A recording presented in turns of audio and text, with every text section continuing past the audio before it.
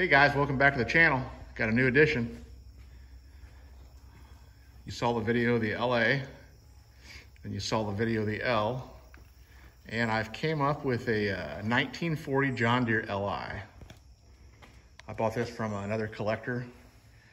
He's got a lot of the L's and the LIs and the LAs, and this was kind of a overflow and extra for him, and the tin was in good shape on it. That was one of the stipulations. He got to keep the wheels and the tires and the tins for his LI. He's got another 1940.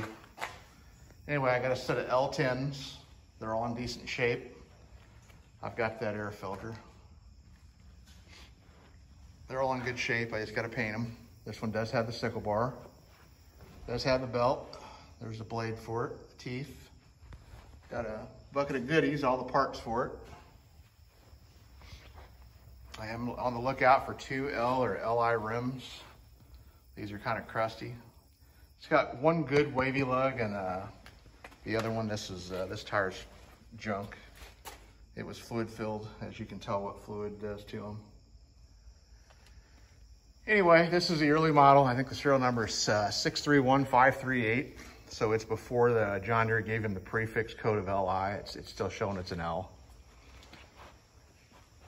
It's got the Hercules hand start motor or engine. I got the carburetor soaking. But you can tell how wide the front end is on the LIs versus the L and LA. There's your L, and there's your LA. See how narrow the front end is?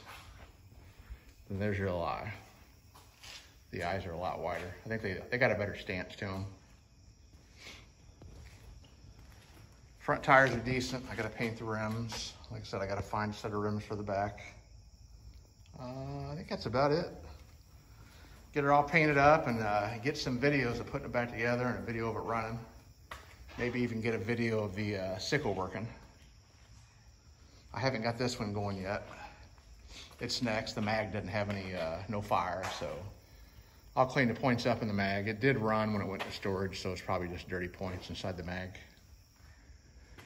The LA runs great. They're getting ready to be in winter hibernation. I've got all the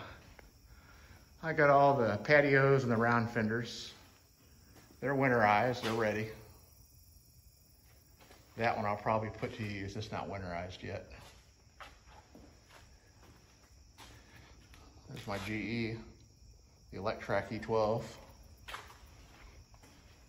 There's a Ford. There's a 332. There's my tilling machine, my 214. And I got my little cub collection over here. Got the 100, got the 124 with the duals, got the Cub 70, got the Cub original with the wrong decal on the hood, and I've got my Cub 123 with a snowblower on it. Oh, and the John Deere BO. You've seen that video. Anyway, guys, I'll get some more videos when I get time to start putting it back together and maybe painting it. Maybe I'll show some steps, the painting process, sanding it down, getting it back together, and definitely get a video of the first pop of the engine. Okay, guys, till the next one.